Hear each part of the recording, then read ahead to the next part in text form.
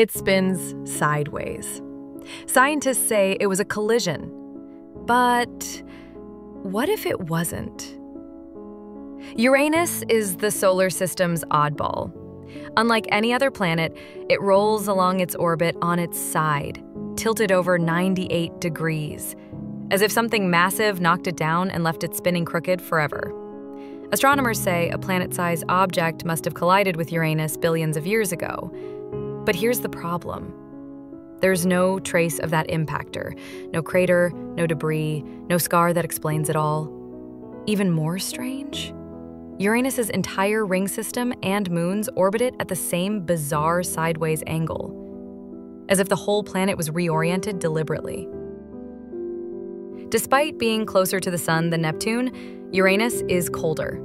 In fact, it's the coldest planet in the solar system, dipping to -224 degrees Celsius. Why? It emits almost no internal heat, unlike every other gas giant.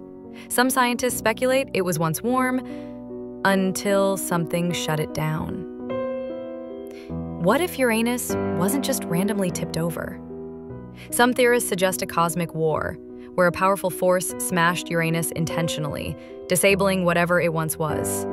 Others believe Uranus may have once been a Dyson-like construct or an artificial engine, rotated into silence to hide its true nature.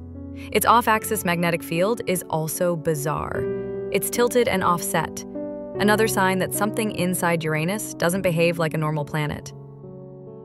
Even mainstream astronomers admit, we still don't fully understand Uranus. Uranus stands alone, sideways, silent, and maybe holding secrets from a time long before Earth was born. If the solar system is a clockwork machine, Uranus is the gear that doesn't fit.